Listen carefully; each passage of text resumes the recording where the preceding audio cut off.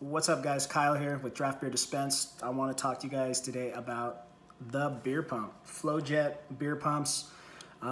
These guys are really cool. I use these a lot on projects that I do with some commercial clients or large breweries, across the country. But what's cool about these guys is if we ever need to get beer, like to a far off place somewhere on the other side of a casino or a large brewery, we use these guys a lot. But basically, it's a beer pump. It gets put up in your cooler area, and it's got two inlets or hose, ports.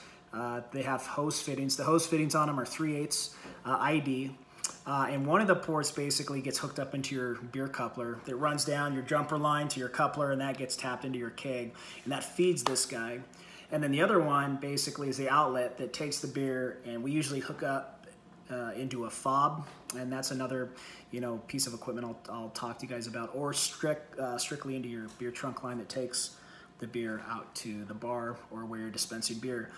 But really, these are great because we can make sure that the pressure stays the same on the keg without like overcarbonating the beer if you're using pure CO2.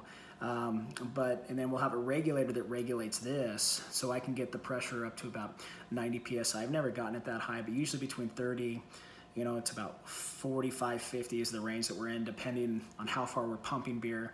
But I like these guys because I don't have to use mixed gas. Nitrogen, you can use it. That's another alternative to pump beer different distances.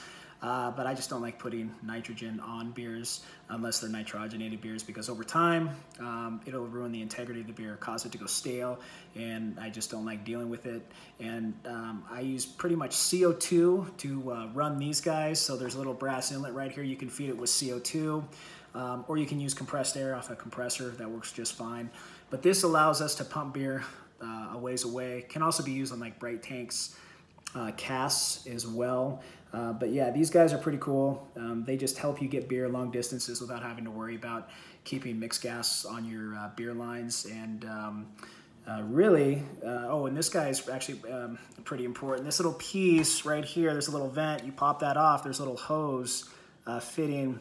And if you're using CO2, you want to make sure you vent these, because when they are working, they're exhaling CO2. And if you're in like a closed area or room in a beer cooler, and there's even a little sticker here that talks about it, you want to make sure you vent that. So how we do it is we'll take a piece of 1/4" ID tubing, hook it up to this one, the vent side, and we'll run that line outside of the cooler just to make sure it vents, because you don't want these things to be pumping if you're using CO2. Filling a beer cooler full of CO2, that's not good. But if you're using compressed air, you don't need to worry about that.